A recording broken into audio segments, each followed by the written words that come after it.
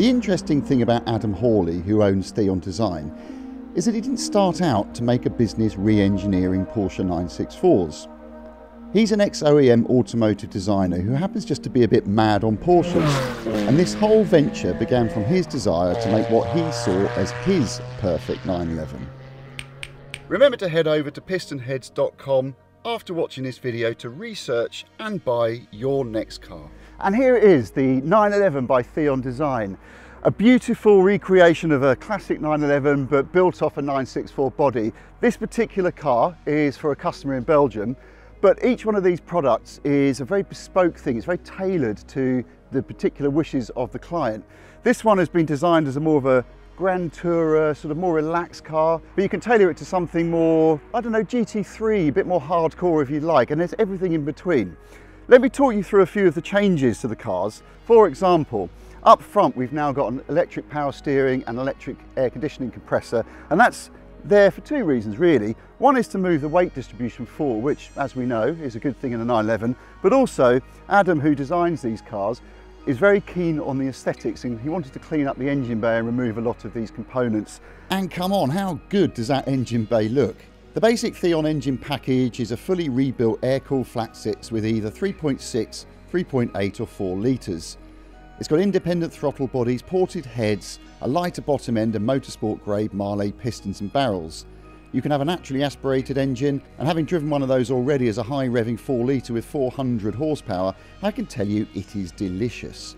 Turbocharging is also offered, but the owner of this car wanted something a little lazier and torquier, and as he has a fondness for supercharged Astons and Jaguars, he's chosen a 3.6 litre motor with a Rotex supercharger bolted to where the air conditioning compressor would have been. It also produces 400 horsepower, but torque is up to 367 pounds-foot. It's a classic interpretation of a 911, so obviously we have to have Fuchs-style alloy wheels. Here they're bigger to incorporate wider rubber and Michelin Pilot Sport 4 tyres. Now within there we've got a set of cross-drilled iron discs. They've come straight from a 911 Carrera RS. However, you can upgrade those to carbon ceramic discs, which are built by a company called Surface Transforms. And then there's the bodywork. So this car is all steel, just like any normal 964. However, you can have every single panel made into carbon fibre if you want to. Believe it or not, it doesn't actually save any price. It saves 100 kilograms in weight, but in terms of the cost, the steel body these days is more expensive, A, because of the price of steel, and also because all these panels are all hand finished, and that's such a labour intensive process. Other details include the little speedster style aluminium door mirrors, and then moving to the back of the car, there's lots of beautiful exquisite details around here. A couple of things I want to show you. Now it is a 911 with a lot of power, 400 horsepower, so it is quite fast, which means we do need some form of aerodynamic device to keep the back end down. So it does have this movable spoiler, but again it's been integrated and designed thoughtfully and classically so it doesn't look out of place or jarring, with a nice grille up here. My favourite detail though is the high level stop light. Now a 964 doesn't have a vent across here. The 964 vents its cabin into the wheel arches, but Adam wanted to incorporate a high level stop light without ruining the classic theme of the car. So he thought, bring back the look of the vent, but put behind that the high level stop light. Inside it's just a nice mix of modern and classic.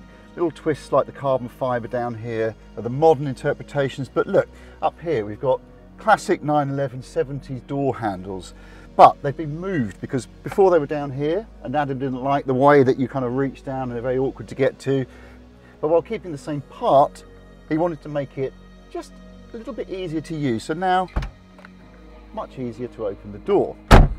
And there are other little details as well, like for example all the switches here, which look exactly like the rubber switches that are in the classic cars, but they've all been reproduced in aluminium, so they feel much more tactile. And then there's this lovely little tiny 3-spoke steering wheel that feels great, and behind those the heritage green dials, which are obviously reminiscent of classic late 60s, early 70s 911s. And that's the point, all these little bits, the switches, the dials, everything just lifts the interior and makes it feel like a very classic 911, nothing like the 964 on which it's based. I'm going to keep hammering home the attention to detail aspect of these 911s because, well, it's so important to get across the work that goes into them in their 18-month build process. To give you an idea of what goes on, the body is stripped to nothing, but instead of simply making some repairs and repainting them, Spot welds are removed and replaced by seam welds because they look neater and they're stronger. And along with all the redesigned metalwork in the front to accommodate the new electric power steering and air conditioning, there's been similar redesigning at the back to remove the recess below the rear screen for the 964's rear wiper motor. Why? Because it spoilt the symmetry of the engine bay. See, that's almost OCD levels of attention to detail. Now, the theory of the Theon is all well and good, but how does it reflect on the way the car drives? Well, amazingly, the owner of this car is happy to let us find out, although sadly we've had to stick a set of ugly trade plates on it because it's not been registered yet. But don't let that spoil things. So, what does it feel like driving a £400,000 air-cooled 911?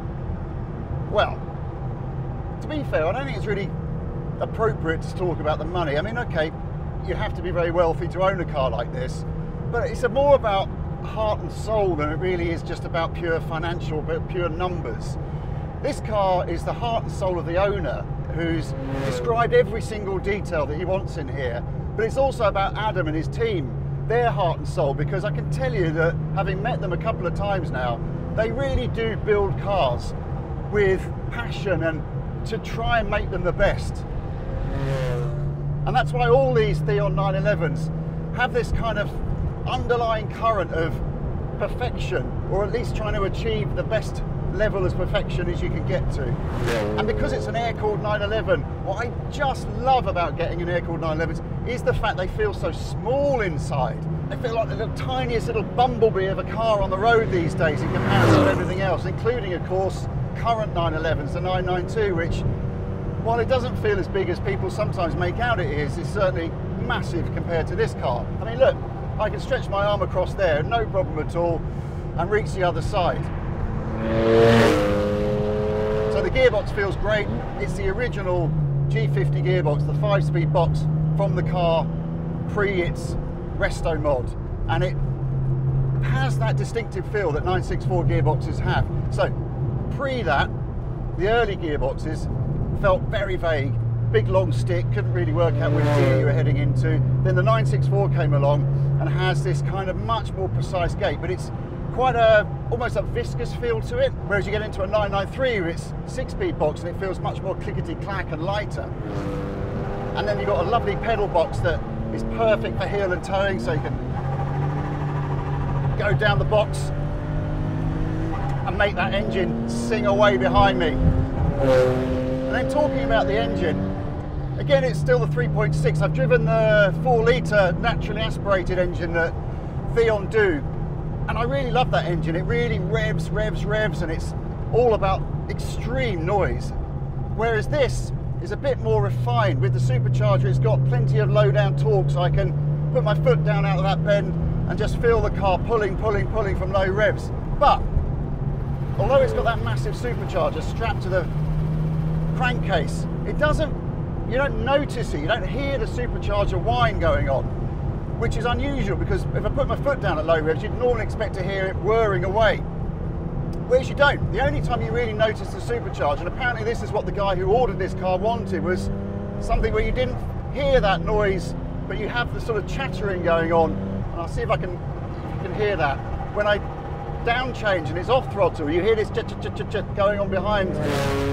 But the other thing about this engine is it sort of feels kind of naturally aspirated in the sense that it really wants to rev. You feel the torque at low revs, but then put your foot down, and once you get past about 4,500, it's just building like that, all the way to about 7. And I like that about it because it doesn't make it feel overly modified. It doesn't feel like the car's been, all the character's been taken out of that naturally aspirated engine. Well, what was a naturally aspirated engine before the work started. And although this engine is definitely less extreme in the noise department than the 4-litre Theon that I drove, it's still loud. And I don't know if you can get a sense of that from the in-car, but at the moment I haven't even turned the sports exhaust on because it is a switchable exhaust in this car. And in some ways the noise, when you're just going around at relatively low revs, sounds better without the sports exhaust. But if I put the sports exhaust on now, and now put my foot down, oh, if that's not a Christmas present, listening to that, then I don't know what you're expecting Father Christmas to bring this year. Because that is my kind of Christmas present. Thank you, Santa. I'm loving this.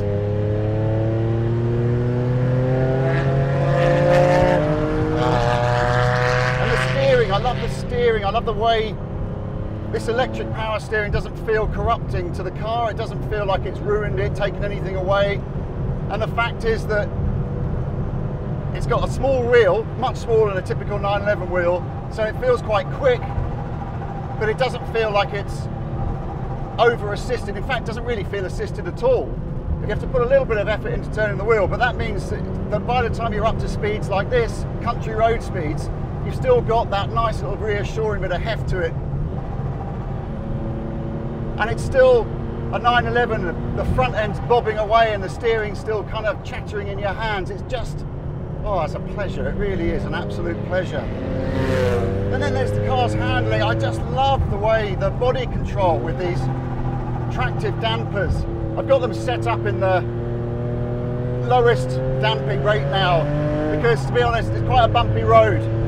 But the car's settled. It's not skipping over bumps. Every time I get on the power, I'm not frightened of it hitting a ridge and just tipping the car into a handful of oversteer.